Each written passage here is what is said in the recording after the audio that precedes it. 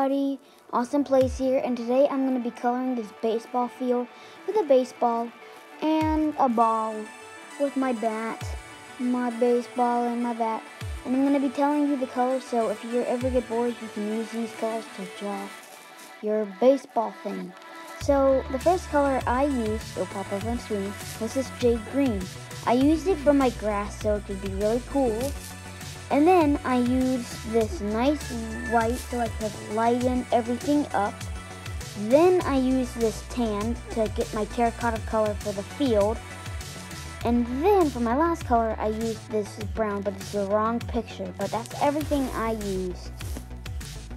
Alright everyone, I also forgot to say to make sure you leave a like and subscribe. That's all.